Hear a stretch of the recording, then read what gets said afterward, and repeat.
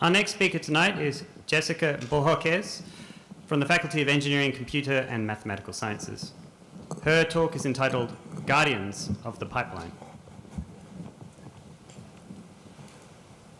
Imagine you wake up in the morning and you open the tap to take a shower, but nothing happens. Or you wake up thirsty, but no water is available for drinking. Would you call Wonder Woman? Or maybe you can get in touch with Iron Man. They have saved the world before. This should be easy to solve. I wish I could tell you this is just the plot of a movie, but this is a real and complex problem. Santa Marta, a city in Colombia, loses 63% of the drinking water due to leaks, and South Australia loses 15% of the water. Don't you think we need some superheroes to work on solving this problem? That's what my research is focused on, finding leaks in water pipelines.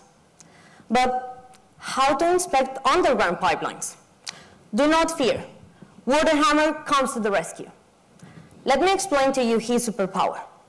If you're standing at the entrance of a tunnel and you decide to shout, "Hello," you will hear your voice again, right? We all have done that.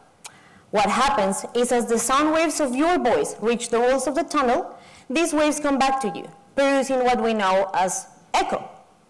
Now, if we change sound waves for pressure waves, boom, Waterhammer is here. This superhero has worked before for finding leaks in pipes. A small pressure wave is created, the shout, and when that wave hits a leak, part of it reflects, and the response is captured, the echo. Finally, by processing that signal, the leak can be located. But watch out, because Waterhammer has his own kryptonite, time. Because this processing takes a long time and effort. That's why I'm calling on a second superhero, artificial intelligence. I'm working on a way to accelerate the processing of this pressure signal to find the leaks quicker and more accurately. Given that I understand what the pressure wave looks like when there is a leak in the pipeline, I'm creating a pattern recognition system.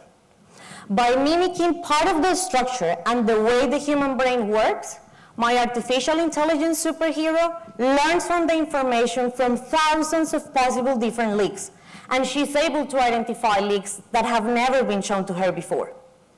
It's like using Siri, but instead of recognizing your voice, she recognizes the existence and the location of leaks in water pipelines. What I have found so far is that it's not only possible to use these two superheroes, but that the results are very accurate and fast. On average, I have found a leak within 3 meters of its real location in a 1,000-meter pipeline in just a few seconds. So now I'm confident that artificial intelligence and Waterhammer are just as strong as Wonder Woman and just as smart as Iron Man. But hey, these ones are real. Thank you.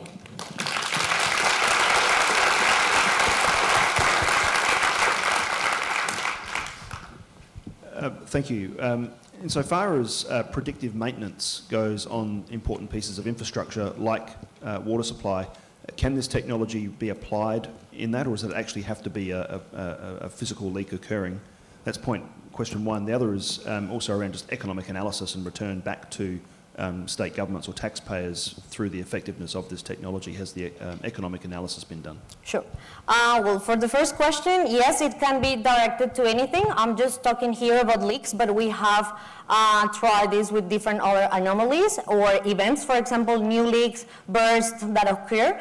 So it's just a matter of developing the input data and then trying the artificial intelligence superhero to make sure that it can find that. On the economical basis, using Waterhammer has proven to be really cost effective because it's non-invasive, which is one of the main things about this technology. You don't have to dig a hole in the ground to see if something is going wrong. So you just need like an entrance point and then you can just do your analysis. So Waterhammer has proven to be cost effective. What I'm doing is linking that with artificial intelligence to make everything quicker and more accurate. Thanks.